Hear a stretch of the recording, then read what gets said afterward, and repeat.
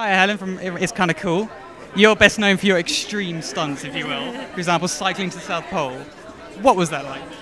Absolutely nuts. It was a total adventure. It was so weird because I'd go through 1 hour thinking it was horrible, then the next hour thinking it was the best place in the world, then it was horrible, then it was brilliant, then it was horrible, it was brilliant. People use that phrase, it's an emotional roller coaster, too easy. I think that was the epitome of an emotional roller coaster. I was so lucky to go there, but I'm not sure I'd rush back.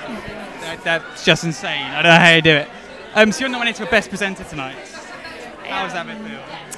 It's so funny because I'm really lucky that I know Steve Backshaw and I know Justin really well, and it's horrible to say that they totally deserve it, but because I have a bit of a jest with them, I can say, oh come on, it's my turn boys, it's my turn. I pretend that I don't mind and that I'm just here for a lovely night, but I do care really. Brilliant. I'm upset. So as a children's TV presenter, what do the children's BAFTAs mean to you? We're so lucky because with the children's audience, they don't just watch and text or whatever, they do stuff. I was just chatting to this guy next to me. So what was your name?